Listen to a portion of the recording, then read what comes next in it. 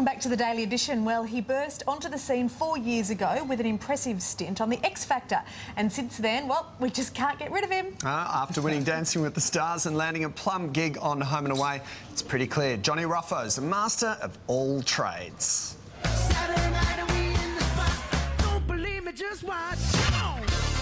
He can sing.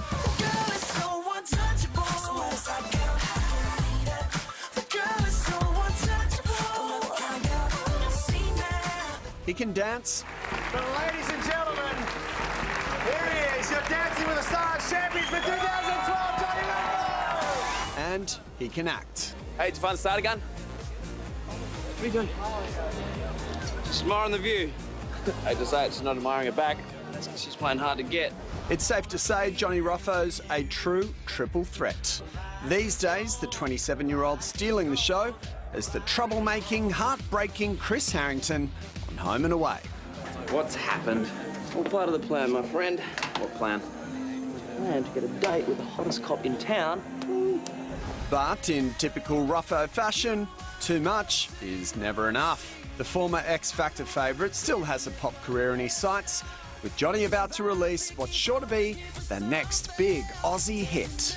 Here he is, Johnny Ruffo joins us live at the desk. Welcome back to the show, mate. Oh, it's great to be here. You've been on Home and Away for a couple of years now. Have you settled into the summer-based scene? Yeah, it's been fantastic, you know, and it always helps when you've got cast members that are so welcoming. It's like a family there, you know. I was so nervous the first day I was there, and the first scene I ever shot, I didn't have any dialogue, so it was really good. I was just standing behind a tree, you know, so that always helps. But yeah, the crew, the cast, everyone's fantastic. They really welcome you, so it's been a great journey. Now, your character, Chris, has had some tough times and a bit of unrequited love. Have you had many of those experiences in your normal life outside of Summer Bay? Absolutely. My whole life's been about that, just failed relationships. But no, it's good. It's kind of good when you have some experiences that your character has, you know, when you're reading the dialogue, because you can kind of take from that and you can use it. So it's been good fun.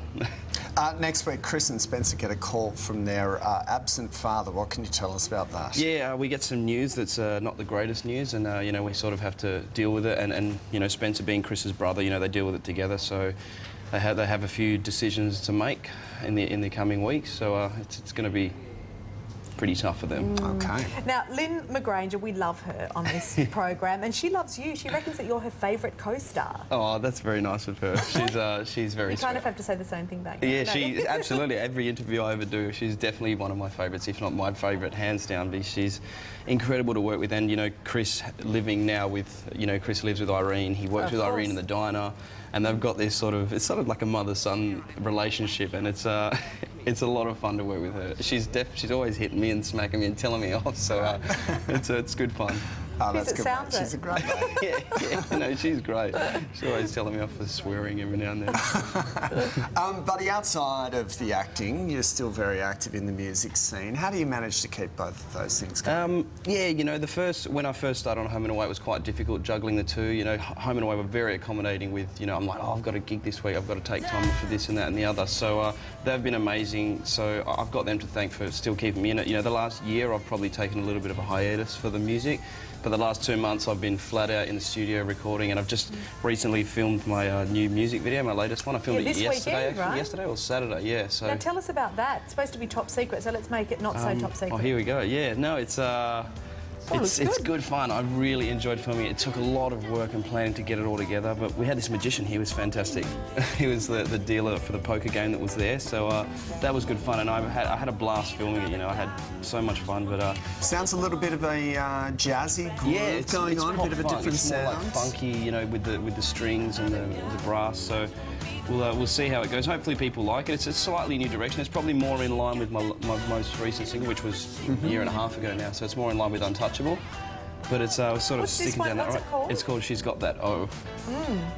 It's like the X Factor, the wow factor. But there's a bit of a twist in it. Is it out now? No, it's not out yet, so it's coming out, I think, mid-May, so we're looking around May 14th, May 16th. We just filmed it, we've got to edit the music video, and then the promo tour begins. I'm just watching that, and you're in your tux, and you're very much the star.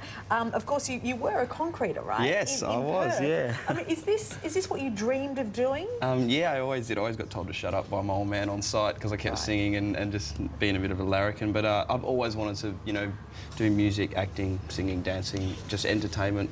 You know, and it's, you know, X Factor is a great platform for me. It's enabled me to do that, you know, and build a career out of it in the previous years. Come on, mate. Let's be honest. You'd love to be back on the bull float, wouldn't you? Just getting it right for the old man. Get on the trowel. Get on the trowel machine. What did you learn from being a concreter? I mean, apart from whatever you said about a bull trap, which I have no idea what you're talking about. I mean, look, coming into this industry, you've learned to appreciate what we've got so much more. Because with concreting, you know, you're up at 5 a.m. every morning. Not that we're not, but you're digging footings. You know, you're digging holes and filling it back in with concrete. So, yeah, it's very hard work physically, and you know, you really got to work hard to make a dollar. So you really appreciate what I've got, you know, with home and away and my music career and everything. So. You can't really call that work. Yeah, that's right. You know what they say. You know, if you find a job that you love, you never work a day in your life. So. Yeah. Oh, lovely. Well said. See, Monique doesn't say that to me. She says to me, "Lucky you've got a trade to fall back on." Yeah, that's what my old man says. I get text messages. Don't worry. I'm the same. I'll get messages from my old man who'll be like, "You're still just a concreter, mate." And I'm like, "Thanks." No, that's a beautiful saying, mate. All the best, and congrats on all your success. Thank you very Good luck much. for the single too. Thank you. Great to talk to you.